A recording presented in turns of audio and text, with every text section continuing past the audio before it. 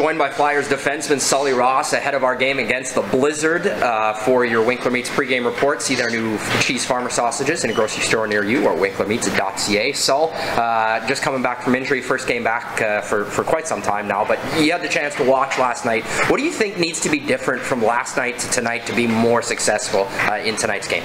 You know, I think last night the boys came out pretty strong. We had a good first 10 minutes, and then after that we had a few lapses, so I think you know, we just got to stick to our game plan, keep getting pucks in, you know, and make sure that we're doing the things that we can and control them. How excited are you to get back into this lineup? I'm pumped.